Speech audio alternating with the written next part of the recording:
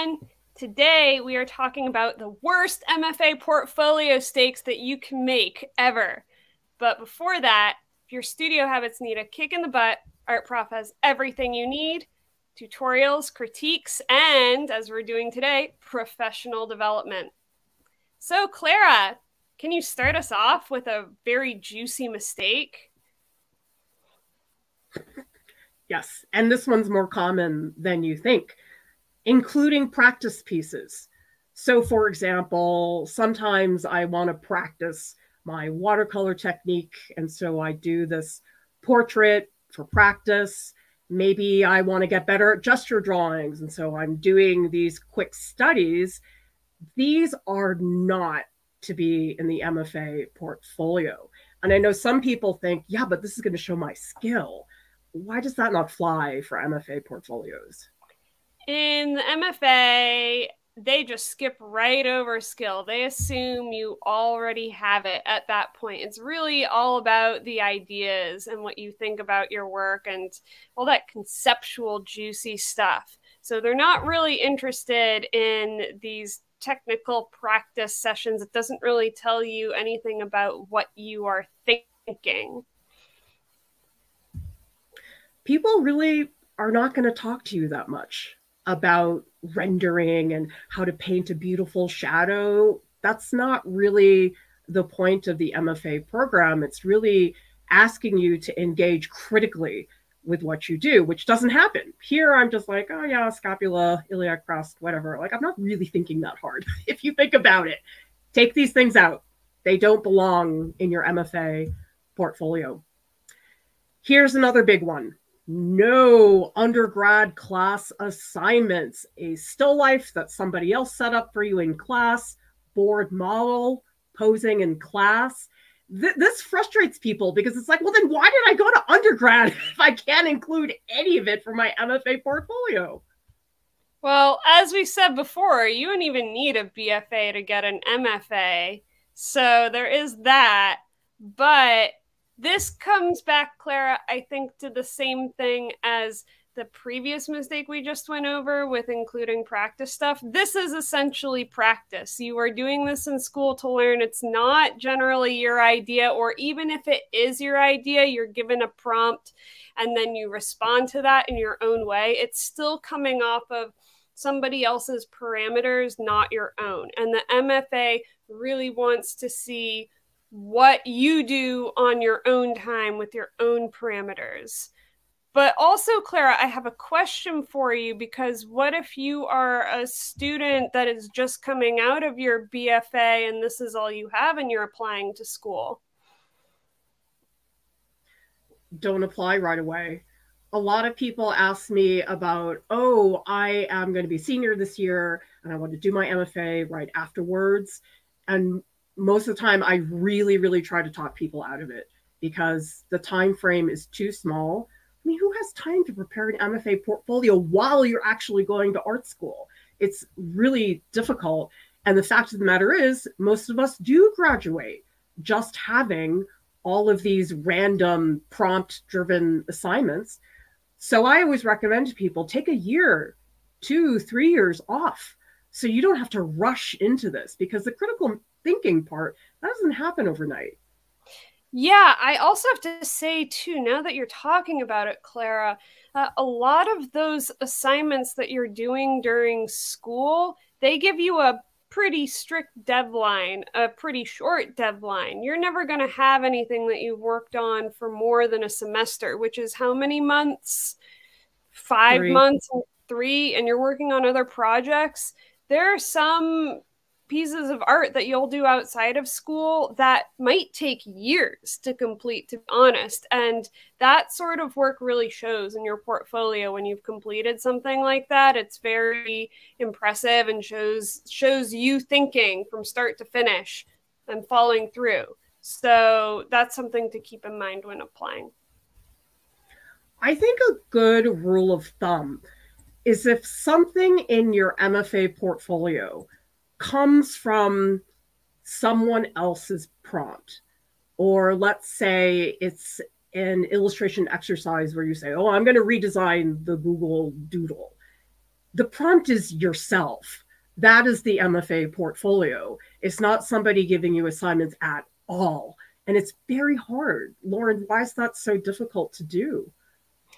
It feels like being naked in a way. It's a sort of vulnerability there because when you're working on an assignment, you always have the assignment that is the shield in front of you.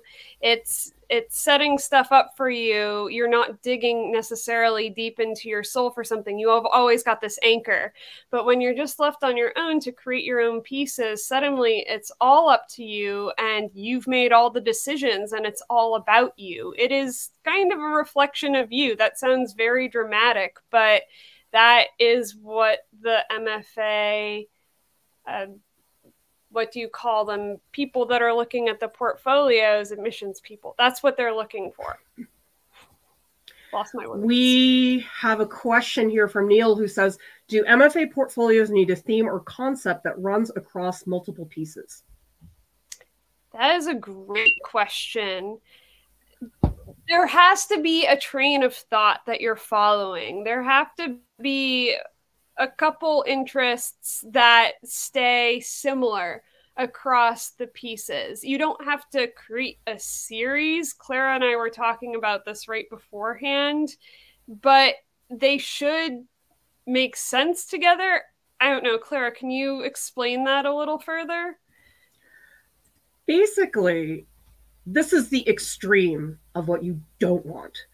Don't want your portfolio to be a random patchwork quilt, one-off artworks that are totally unrelated.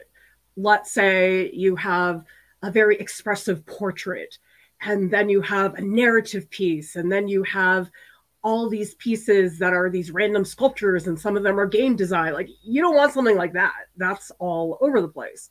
But there has to be continuity. I can't look at the portfolio and feel like, what are you doing? Like, I need to understand that you have somewhat of a direction you're moving towards, that you're not just jumping around all over the place, because that cohesion, I do think that's a sign of maturity as an artist. Do you think, Lauryn? I agree, but I do want to specify that also we're not saying that it should all just be one medium. If you're just submitting all paintings or all sculptures, it is okay to have things that are in different mediums, but the medium should make sense for the concept that you're using and the line of thought that you're using. So for instance, I'm a painter. I also submitted video because that's what I was working in with my paintings with Eloise. And those are different mediums, but they have an aesthetic relationship and they have a content relationship.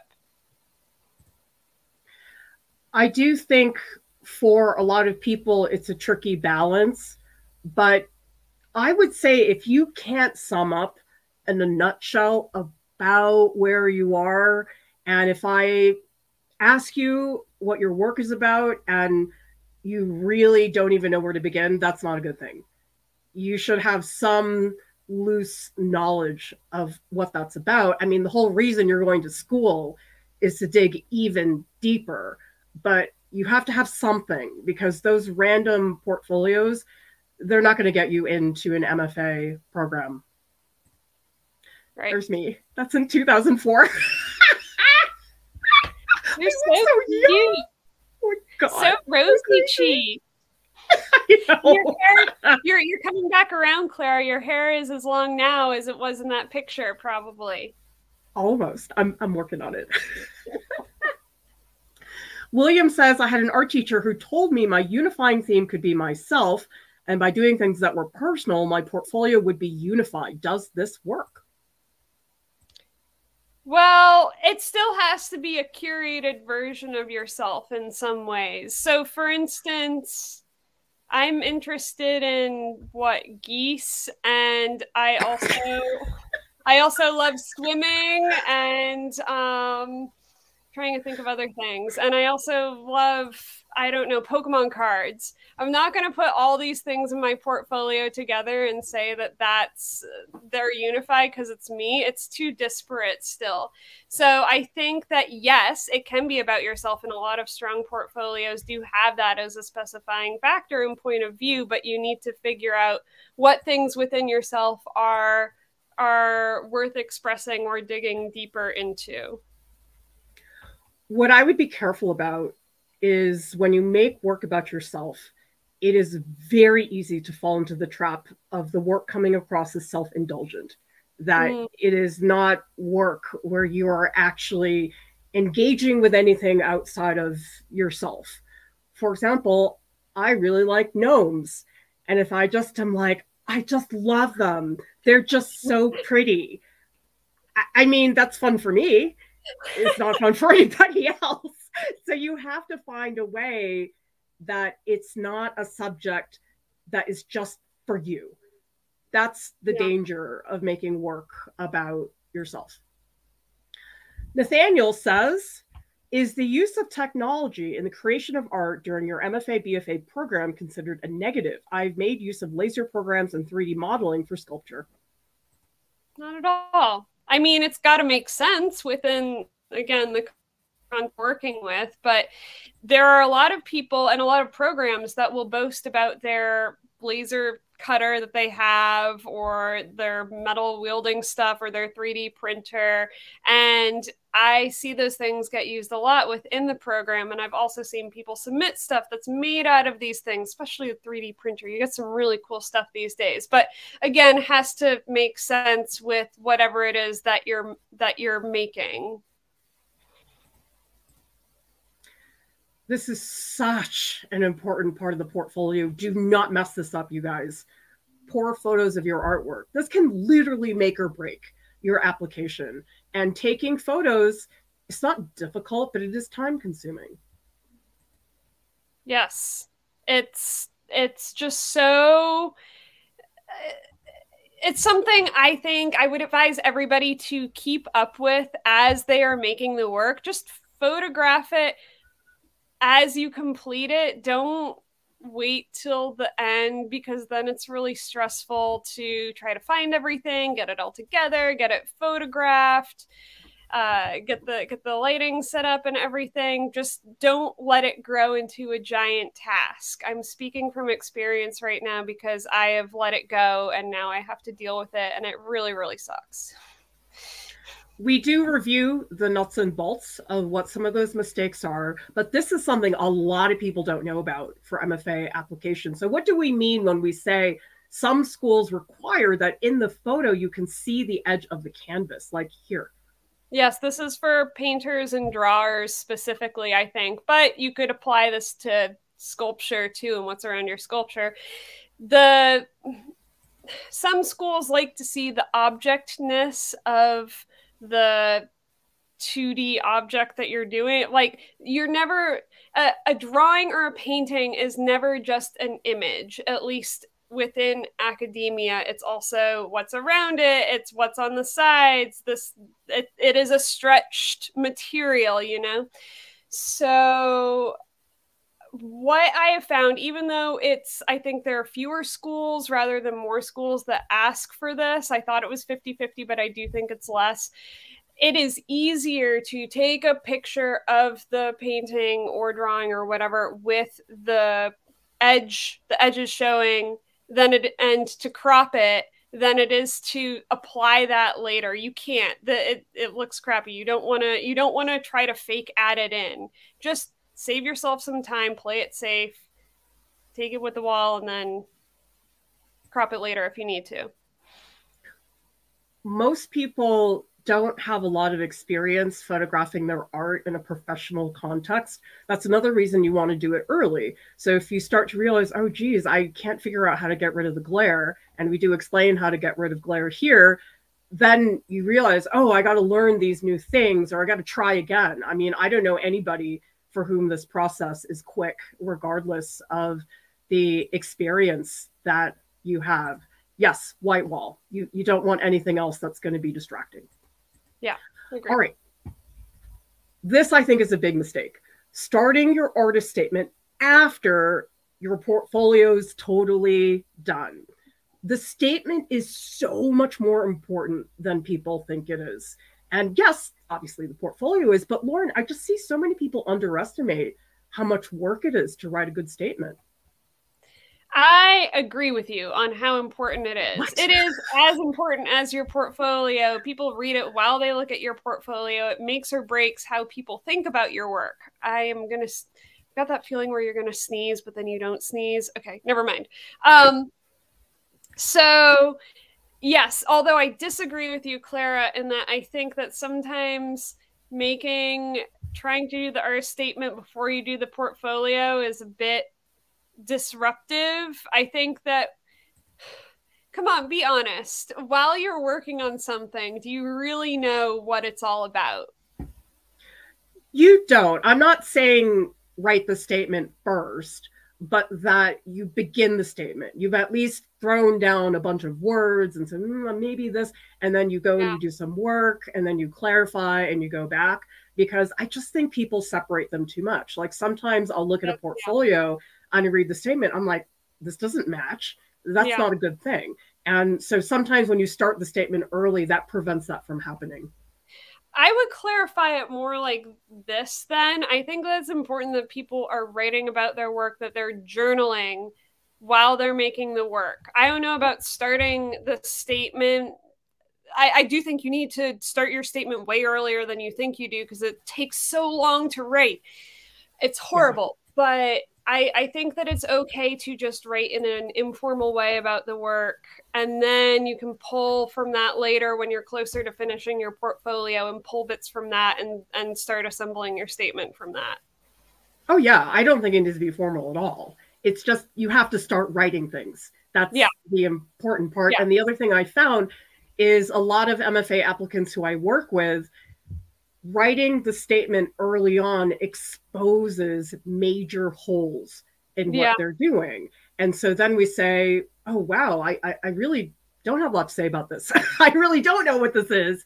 And so the statement shows that, and then we can work on that early on, because doing it at the last minute is just, to me, the biggest mistake. That's true, actually. I have to say, we're doing this MFA group in the Discord right now, and that's come up a lot. People send what they're thinking about. They put together a statement, and that has really made the work improve after they've gone over that and think about those holes. So I do agree with you there that it really makes it clear what is missing. So our art school portfolios group is in our Discord, and you get long, nerdy critiques from Lauryn and I. We have weekly voice sessions. We give people support during the week as well. And you get to work with other applicants, which to me is the biggest plus, because most people have to do their portfolio by themselves. And that's really hard to do your portfolio on your own without trusted information. I don't know about you, Lauryn, but I've just seen so much misinformation about MFAs online. Yeah, I mean, it's like Googling anything online. You find a lot of stuff, and there's not really a prioritization to what's good and what's not good or whatever. So here you at least have a group of real-time humans that you can talk with who have been through the process. When you upload your portfolio, you upload the image, and there's a section where you write about media size, and usually there's another paragraph where it says additional information. And so some people might write a sentence or something about the work, but don't do this. Why not, Lauryn? Nobody's gonna read it. It'll be annoying. Unless you really need clarification about or some context about where something is happening. I see descriptions used a lot more for, say, new media projects where just an image makes it a little hard to tell what's going on. Documentation can be very hard, but especially for a painting, if you have a long description, your painting's not doing what it needs to be doing. Well, that's what I hear is students will say to me, oh, well, I'll say that in the description. And I'm like, you can't rely on the prescription to bail you out when something is not clear in the artwork. And honestly, if I'm going through hundreds of portfolios and each portfolio has 20 images, I'm just not going to read it. And then it's a waste of your time as well.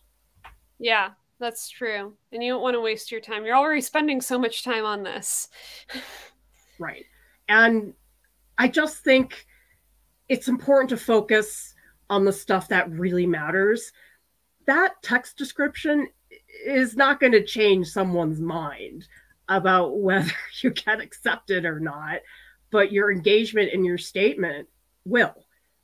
Don't fuss about those little things because they really are not that important in the scheme of things. Artwork that is too old. Let's talk about this because I know some people are under time pressure to make the portfolio, but most schools are requiring that half of the portfolio has been made in the past year. Why do you think they do that? They want to see that you have an active practice, and they want that you're very serious about what you're doing, and they want to see where you are right now. People change all the time. I'm sure that you think about who you were last year and it's really not the same as who you are now. And they want to see how you are now, not how you were 3 years ago. So this is a really, really important one that I know gets picked up on when people submit stuff that's, say, 6 years old. It really does catch the admissions people sort of off guard. And it's just not good practice because the thing is, if you're in a place where you can't be actively producing work, that's not a good practice. If you're just tossing in a couple new pieces, throwing in pieces from 6 years ago, that is not a reflection of the practice you would want to have at the MFA level and then afterwards as a practicing artist. So let's say they don't have that rule. I don't think anything should be older than 2 years. What do you think? Yeah, I would agree with you. I feel really guilty and bad when I put things that are over 3 years old. I think if you're really struggling and you're finding you don't have work that is current, you can't make up a full portfolio of work within the past 2 years, then it means that you either need to take more time and develop your portfolio more, or take some time away, schedule better. Schedule some time where you can work on some things that can go in. That sounds mean. All right. How hard it is. No, but the thing is, if you want to get an MFA degree, usually the assumption is you want to work professionally to some degree. I mean, maybe there are people who really, really don't, but most people do if they go into an MFA.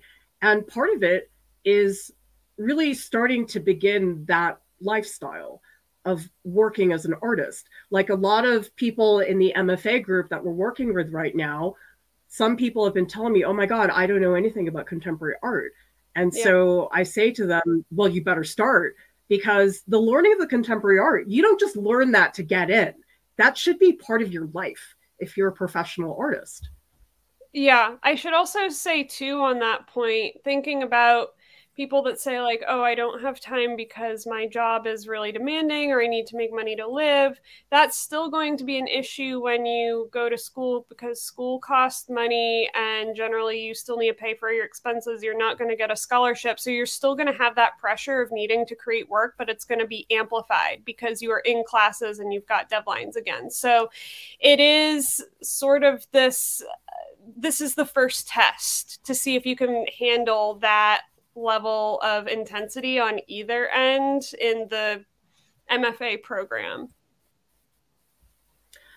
By the way, I'm curious, who here in the chat has some experience with MFAs? Are you applying this year? Are you thinking about applying? Did you already finish your MFA? And you don't have to say anything big, just say me.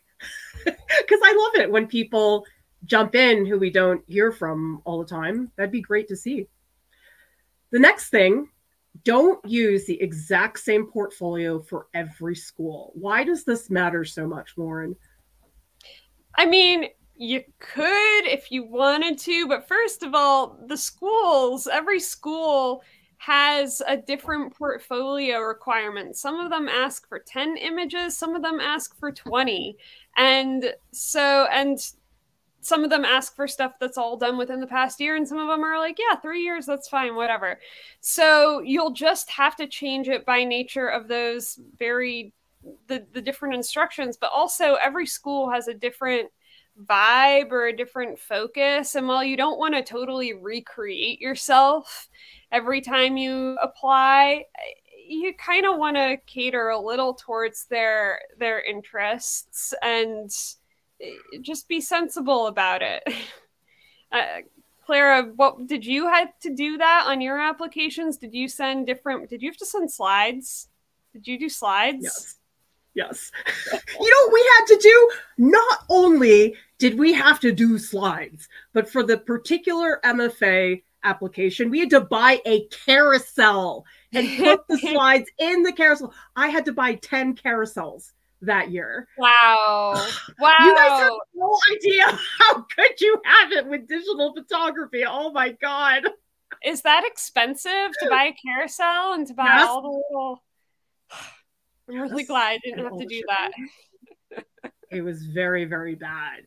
But that's where, again, researching the school is very important, because schools don't like to say they have a look or a certain thing, but they do. I mean, it's hard not to see that when you look at the student work that's coming out of there, when you look at the faculty. That is absolutely the case. All right. This is a big one that I think almost every single MFA applicant I work with, this is one of the first things we talk about. So why is this a problem? Broad, vague, generic concepts. If I had $1 for every MFA applicant who wanted to make work about humans and technology, about women's issues, about climate change or identity, there's nothing wrong with any of these topics, but they are so big. I definitely fell into that too. When I first applied, mine said identity. It was about identity. What identity? I don't know. So I really had to sit down. Okay, so first of all, I think that's everybody's doing it. But also you just slide right off of it. It's not really, it doesn't really say anything about your point of view at all. It's too big. And I think that also it can be used as an excuse for actually getting like really vulnerable with yourself and figuring out, okay, what happens if you have to pick a side on something? Not even a side, but a point of view. I think that's just really... You will also feel better as an artist when you clarify. You'll feel more interested in your work, and you'll feel better directed about where you want to go and what you want to do. Your ideas will probably come easier if you can be more specific. So this is an artist well-being tip too, even outside of MFA dumb. I mean, I've probably read thousands of statements at this point, and that's going to be the same thing for people on these committees. And you just really start rolling your eyes when people say it's about humans and tech, how we interact with new media, and how that technology changes my life, and it changes it like, and I'm like, oh my God, no, just don't do it. Because what happens also is when you don't get specific, you end up just skimming the surface. And then what you're doing doesn't have any depth to it.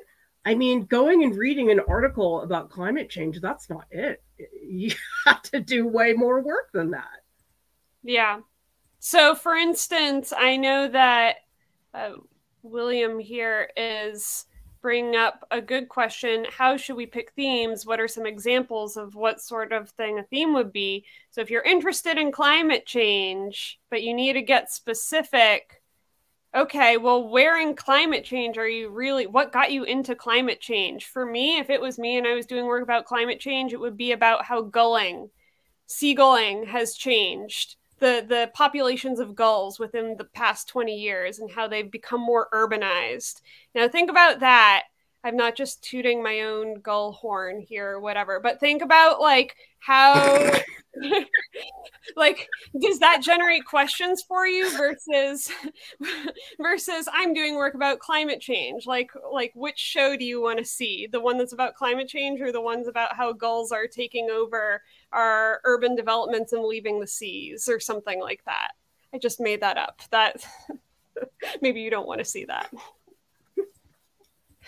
Sophia is asking, as an expansion, how would you specific down from a broad, sustained investigation or concept? Okay, so let's say climate change. You could say, I want to talk about the destructive nature. I mean, it's all destructive nature. So you could say, well, let's just pick a place. Pick a place. Okay. A place. So okay. I could say Salt Lake City, Utah. Okay, that's where I'm living now.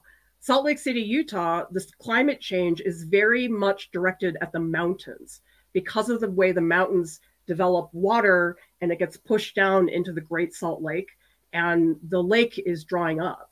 And so that's just me talking about Salt Lake City. But even within that, it's like, well, do I talk about the mountains or do I talk about the Salt Lake? Like, which is the emphasis? And then you can say, well, the archaeology, since the lake is going down, all of that stuff is coming up, both the toxins, but also the ships that have sunk in it and all that. Like, there's so much there. You could go at from so many avenues. I mean, that's what's easier to do is once you start realizing the specificity, you don't have to wonder where to look. You know exactly what to look because you've targeted something very specific. Same thing related. Alexandra says, how can we avoid being so general? How do we narrow down our topic and theme? Okay, so if you don't do location, you can talk about the type. So let's say women's issues, which I hear a lot about. Okay, so you could say, okay, well, I want it to be about women in America. There's a lot of women in America. So you could say Asian American women in America. Even that's too broad, right?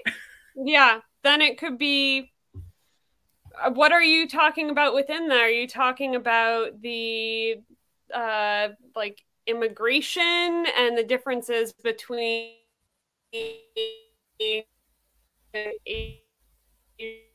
and or maybe like a Chinese woman, like Chinese American, like you just keep drilling down. Even then, that's like too broad. What's like, I see people that do a whole exposition on food, for instance, and how food is related to gender roles and all of this stuff. Like you could pick any aspect of life and hone in on that. Absolutely. Another question from Alexandra. What is the return on investment of an MFA? What are the types of career, job, professional opportunities after an MFA? Okay, that's another stream, but I'll just tell you in a nutshell, it does qualify you to teach at the college level, but nothing's guaranteed. It's not like you get a golden ticket to do something, Lauryn. And I think a lot of people have the expectation. I got the degree, I'm all set. You're not. Yeah. Sorry.